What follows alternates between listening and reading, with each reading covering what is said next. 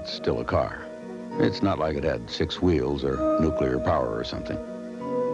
But what it is the first car made in this country for about as long as anyone can remember.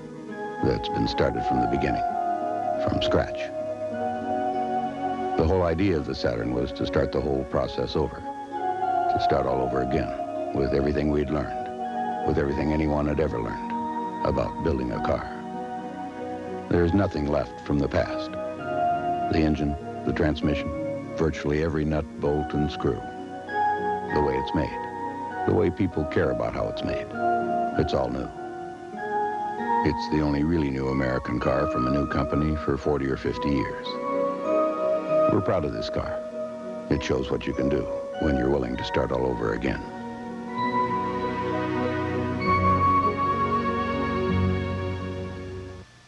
Why is it, Lou? You come in here every morning and order a large orange juice.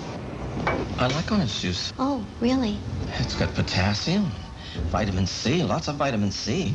Orange juice. It's got the vitamins, minerals, and taste that make you feel so good. Come on, Lou. Isn't there another reason?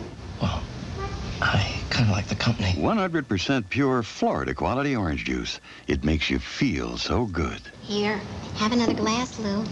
Thanks. H&R Block goes that extra mile for me. Block is a service company.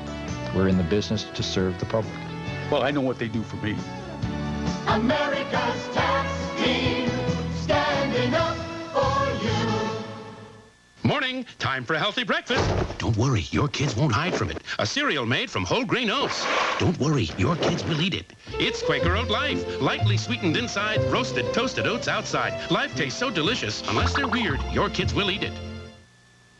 This week, wake up to Good Morning America in Hollywood. From the sets of America's most popular shows, take a week-long tour behind the scenes of primetime television. Watch Tim Allen and the cast get a real lesson in home improvement and travel to the famous zip code that made Jason Priestley a star. Then hear what celebrities have to say about life in America's entertainment capital and find out why Hollywood can be a blast. This week on Good Morning America.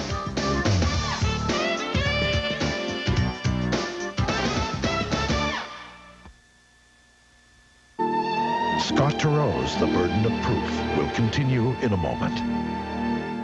Monday at 8, 7 Central. Get out. A killer cop makes his last stop. Maybe we can work something out. We found semen on her jeans. Broadcast said it was a suicide. Looked that way to me. FBI, The Untold stories. Then, Everybody's got their assignments. follow the force. It'll take a second and a half for him to put 2 in your head. On American Detective Monday. For years, I was faithful to one detergent. And then this guy offers to wash one of my husband's T-shirts in an unbranded detergent and one in new Ultra Surf, right? And he washes them both, and they both look spotless. And I said, well, you wasted your time. He says, okay, now watch this. And he puts a little heat with an iron. And it brought out these odors. I could smell it. The surf shirt smelled cleaner. So now I use it. With this new Ultra Surf, it doesn't just look clean. It is clean. I like clean.